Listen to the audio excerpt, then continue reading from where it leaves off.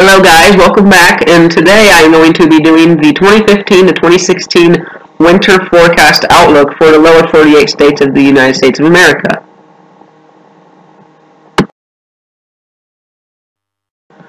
Okay, so we have the temperature outlook here, and you can see there is some sort of a jet stream setting up there from the northeast through the Ohio Valley and the Ozarks back through Kansas down into the California Bay Area.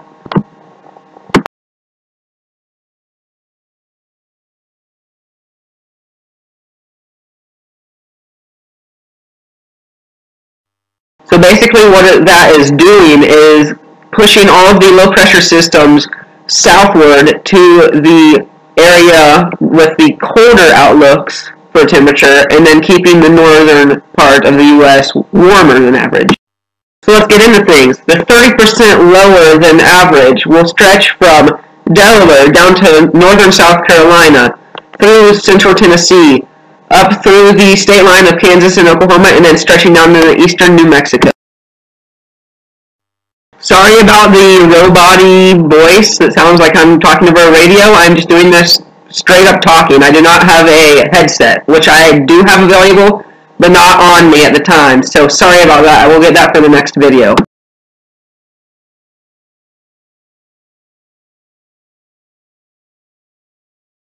So now for the 40% lower than average in the temperature outlook, we have central Florida up to South Carolina, over much of the southeast, and then excluding Texas, it goes all the way over to the Arizona-New Mexico state line. That is where you will see 40% below average temperatures.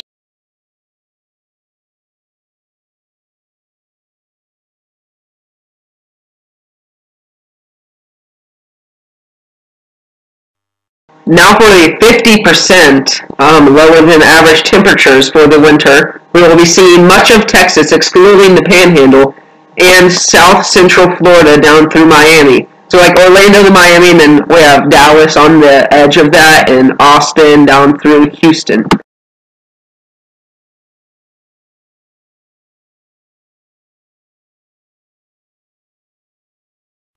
Now let's get into the normal to warmer average temperatures.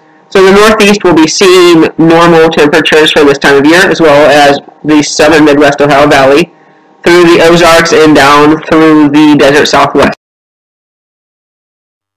Michigan, including the Detroit area, down through Nebraska and much of Wyoming, through southeastern Idaho, into the San Francisco area down through LA, will be seeing 30% above average temperatures for this time of year. The Upper Peninsula and the northern lower peninsula of Michigan, through much of Wisconsin, up through southern Minnesota, much of South Dakota, over through southern and central Montana, and then southern Idaho, through northern California, will be seeing 40% above average temperatures for the winter. International Falls down through the Minneapolis-St. Paul area, up through North Dakota, northern Montana, and then we go down under that 60% gap there, and then expands again when we get into the Salem area of Oregon. That is the area that will be seeing 50% above average temperatures for this time of year. Northern Idaho and much of Washington State will be seeing higher average temperatures than the rest of the area for this time of year. And now for the precipitation outlook. So you can see that the jet stream is affecting this as well, with the wetter areas along the east coast down through the Gulf of Mexico and through the desert southwest. And then the drier areas up through the northwest and the midwest. And then the normal areas will be in that gap in between.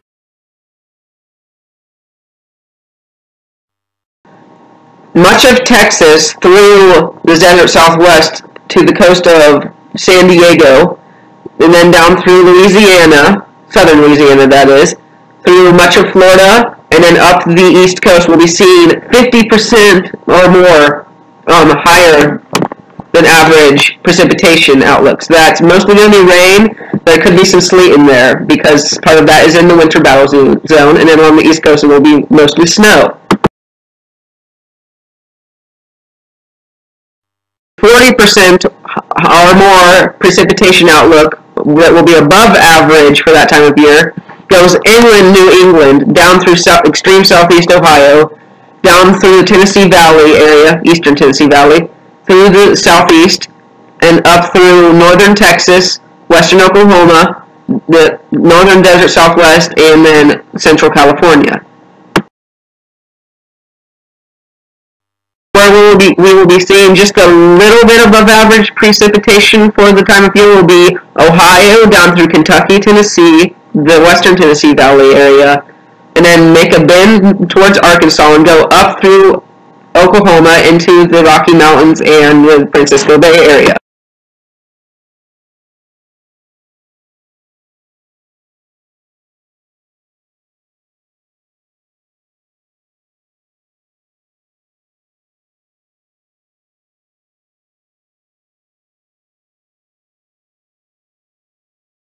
Areas where we will be seeing normal average precipitation will be from the Detroit area down through Indianapolis, and then make a bend at Little Rock and go up into the northern High Plains, and then go back down through the central Rocky Mountains, and then extend again when you get to the West Coast. So that includes like Sacramento and maybe Portland, possibly, and then obviously the areas near Fargo, Bismarck, Pierre, Mount Rushmore area. That is all going to be average for this time of year.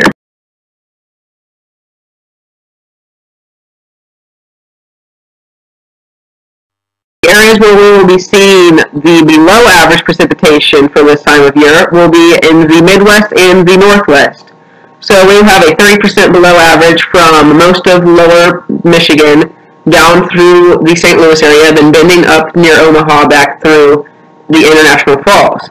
The 40% for the Midwest below average will be the lower peninsula of Michigan down through Iowa.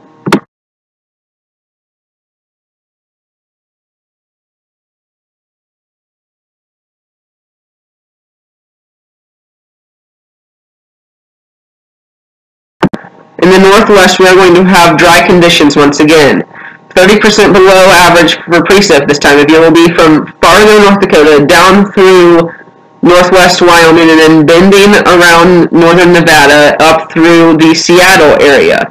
40% below average will be central eastern Montana down through south central Idaho and then up through central eastern Washington State, where we will be seeing the highest above average temperatures. I don't know if it will be that hot there.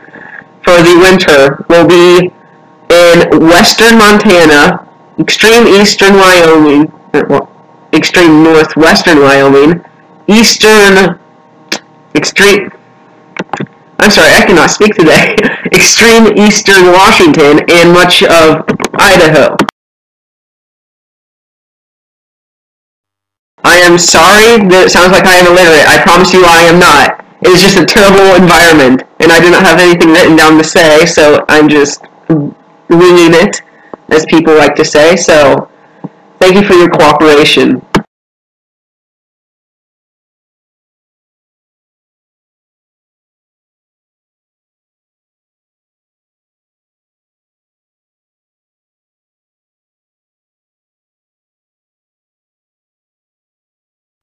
Now I will introduce the synopsis. I am not going to follow the cursor on the screen, as you might have noticed, because I recorded this not knowing that I would not record my voice. So let's start in the Northwest, where it will be warm and dry. So the drought will continue there, which is not good, because there's lots of wildfires up there right now, which are not very well contained. So now we will go down to the green in California, where it's going to be wet. So hopefully we'll get some mountain snowpack up there so that the cities of California can use that for their water supply. The yellow is in that area of the Rockies and through the middle of the panhandle of Texas, we'll see average mountain snow and a little warmer than average. The red area in the northern Midwest through the northern high plains will be warmer than average and little snow because of that jet stream kicking the systems to the south. In that gray area to the southeast of that, which is Michigan down through Kansas, temps will vary and precip will vary because it's in that area where it's just going to be normal. So expect hopefully normal winter, nothing too extreme on either side. The blue area is where we can see some normal snowfall and cold, and maybe in the northeast near the Massachusetts area, just like last year, we can see a couple bigger events, such as Winter Storm Juno last year, where Dawson got 30 feet of snow. So we will have to keep our eyes out on the lookout for that. South of that, we have the lighter blue, which is the wintry battle zone, where we will see sleet, snow, rain, anything you want or don't want, because that is right where the low pressure systems will kick, being pushed from the jet stream. And lastly, we have the area where I cannot read very well, but it says wet and chilly, and that is the southeast up through the Outer Banks of North Carolina down through Texas. So thank you guys for watching this video. If you want to see more and hopefully with a better voice recorder, I will do so. So please comment, like, subscribe, all that stuff that you guys do. Thank you for watching, and I will see you guys later.